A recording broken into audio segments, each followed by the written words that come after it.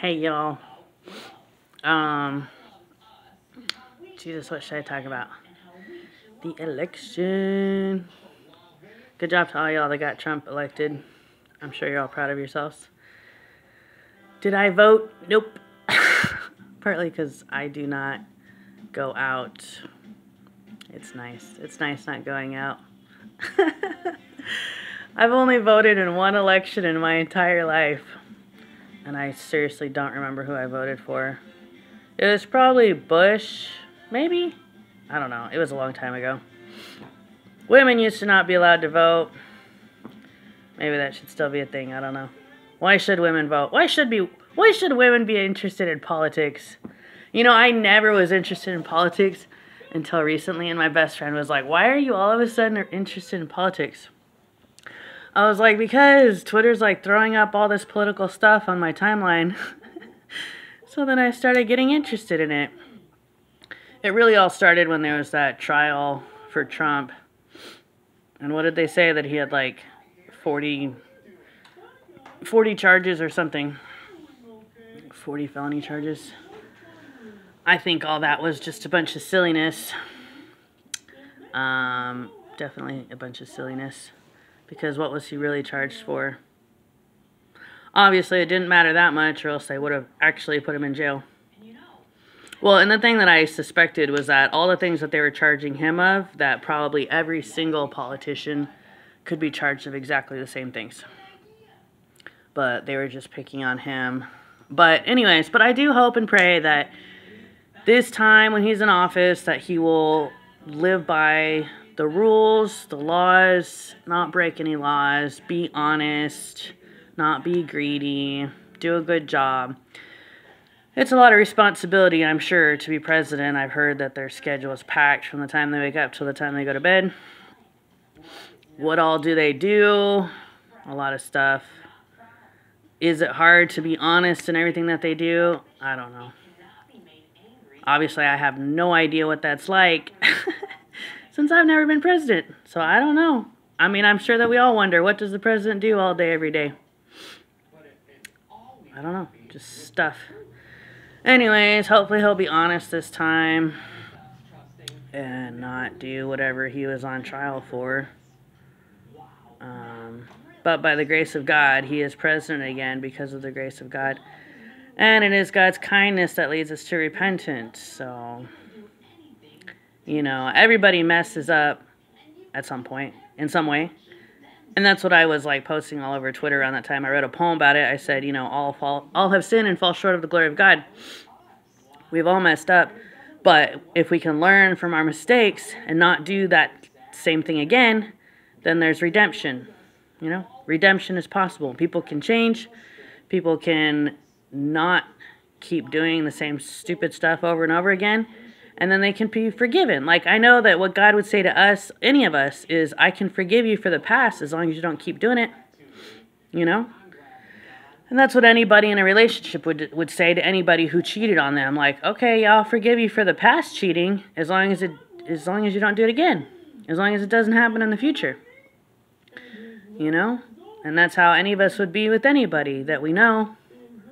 You can forgive the past, but the person has to change. They have to flip 180. They have to be a totally different person. Anyway, so hopefully Trump will do that. Hopefully he'll be a totally different person this time in office. Hopefully whatever he does, it will be by the law, according to the law. Being a law-abiding citizen. That's good. It's good to not break any laws. Oh, goodness. Hopefully all y'all aren't too sad about Kamala not making it. I will say, though, yeah, in some of her speeches, it seemed like maybe she was on something. And I think that's what killed the election for her. Like, if she was potentially drunk before giving a speech. And, yeah, that she dismissed the guy saying Jesus is Lord. But I will say, yeah, that guy was a heckler. So if you're trying to give a speech and there's a heckler, meaning they're talking when you're trying to talk, that's really annoying. It's very disrespectful. So obviously it was a young man. He should not have shouted out Jesus is Lord when she was trying to do her thing. It's kind of disrespectful. But then she also shouldn't have dismissed him, and then that one thing just ruined her whole campaign. Yeah, because you can't disrespect the name of Jesus in America. I mean, you can, but there's a lot of people that are going to be mad about it. Which now we know how Christian America is, right? I'm sure we've all wondered. I've always thought, oh, it's probably like only 10% of America that actually cares about Jesus. Like, so many people are like, oh yeah, I'm Christian. Like, oh, what, because you're American? Like, okay. I swear that's like everybody in America. They're like, oh yeah, I'm Christian. Why are you Christian? Because you're American? That doesn't make you Christian. None of y'all and none of your friends and family, they're not just Christian because they were born in America. I'm sorry, but no. No, that's ridiculous. And I swear, down here in Texas, everybody's like, oh yeah, I was born in Texas, so therefore I'm a Christian. No. What makes you Christian? Praying nonstop, reading the Bible every day, listening to worship music primarily. You know, so many people... Yeah, I just heard a sermon about this with Isaiah Saldivar. Sundays for church, Sundays for God. What about every other day?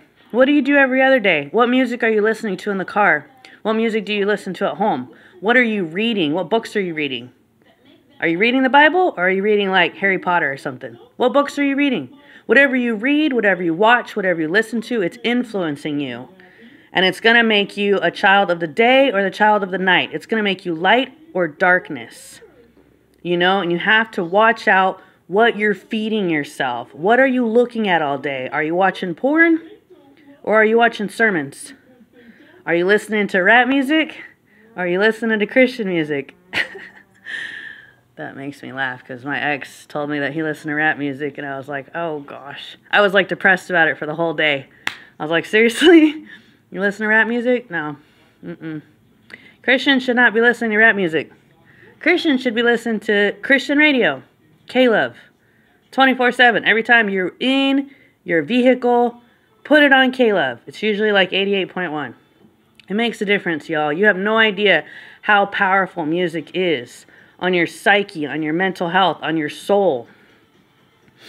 You know, Satan was the choir leader in heaven, so he knows all about music. And there's a great series on YouTube about this. They sold their souls for rock and roll. And he makes that point in those videos, you know, that Satan was the director of the choirs in heaven. So now he uses music to lead people into the dark side. So watch out for what music you listen to. Watch out for the movies you watch. Don't watch horror movies. Honestly, don't even watch rated R movies, you know? Because, like, why? You know? I say you all should stick with Adam Sandler movies, comedy movies. Adam Sandler's at least Jewish, so his movies are all right. I think they're all right. I've always preferred comedy movies over anything else. So anyways, be careful what you watch. Be careful what you listen to. You know? Be careful what you read. Y'all need to listen to some sermons and some worship music. Yeah. And no more of this like people saying, oh, I'm Christian because you're American or because you were born in Texas or whatever. No. What are you listening to worship music and sermons all day? If you're not, you're probably not Christian. I'm sorry, but you're probably not Christian. If you haven't read a single Bible verse in like a year, you're not Christian. If you haven't listened to one Christian song, one worship song, and sang along with it in a year, you're definitely not Christian. You know, I'm like so like irritated about this because I've seen this my whole life. People saying they're Christian, and it's like, really? Why do you think you're Christian? Why? Anyways, y'all can pray about that after this video. Ask God. Ask God. Say, God, am I Christian? And then God's probably going to say, tell me why you are. Tell me why you are. And then you can talk to God about that. That should be interesting. I talk to God all the time. Yeah. Why do I think I'm Christian? I don't know. Because I've been trying to save people ever since I was 14. 26 years. I've been trying to save as many people as I can. And I've tried. I mostly have read the Bible every day. I listen to worship every day. Try and listen to a sermon every day. You know? So, anyways. And I pray nonstop. Anyways, God loves y'all. God bless. Bye.